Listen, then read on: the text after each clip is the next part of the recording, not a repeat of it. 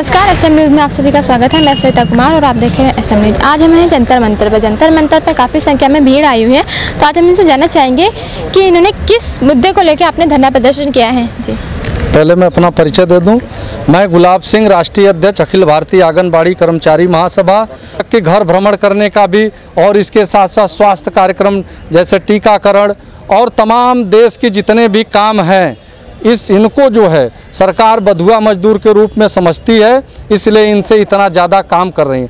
Already ये लोग केंद्र को जो है 8 बजे से लेकर 12-2 बजे तक बच्चों को स्कूल फ्री शिक्षा भी देती हैं। साथ में जो है गर्भवती धात्री महिलाओं को पोषाहार वितरण करना, उनको खाद्यान्न वितरण कराना।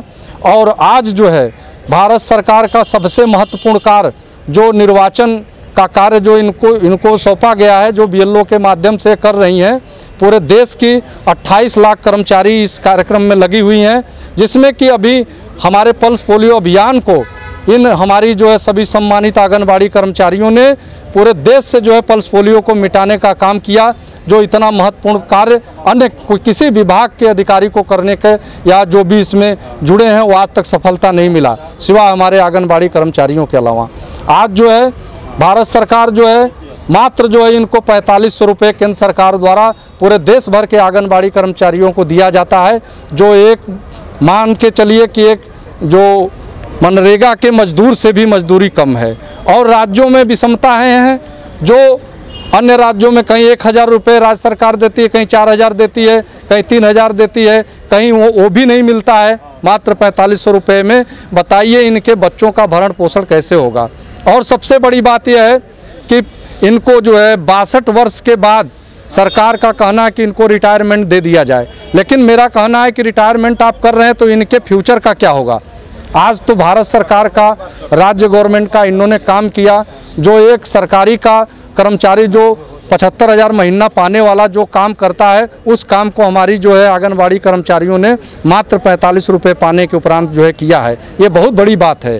तो मैं ये चाहता हूँ कि आंगनबाड़ी कर्मचारियों को पहला इनको शासकीय कर्मचारी का दर्जा दें, इनको सरकारी कर्मचारी बनाएं, ताकि ये जो है रिटायरमेंट पर मेरी मांग है इन भारत सरकार और राज्य के गवर्नमेंटों से कि इनको रिटायरमेंटिंग 10 लाख रुपया दिया जाए और इनके परिवार के भरण पोषण योग्य जो है कम से कम इनको जो है पेंशन दिया जाए, ताकि ये भी जो है नारी शक्ति सशक्तिकरण का जो अभी हमारे माननीय प्रधानमंत्री जी सपना देख रहे हैं, तभी हमारे देश में नारी सशक्तिकरण का जो है ये पूर्ण रूप से जो है कि मान सम्मान मिलेगा। नहीं तो हम लोग जो है बाध्य होकर हम पूरे देश में घूमकर जहाँ जहाँ प्रांतों में, हर एक प्रांतों में जो है हम अपना अधिवेशन चलाएंगे और सरकार आने वाले समय में चुनाव में हम लोग इसका नतीजा हम लोग दिखाएंगे कि मतलब हमारी ताकत क्या है नारी शक्ति का।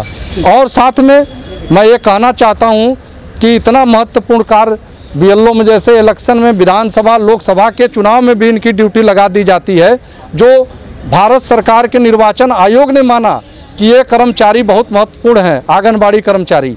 इसलिए भारत सरकार को चाहिए कि उनको तत्काल जो सरकारी कर्मचारी का दर्जा दे देना चाहिए।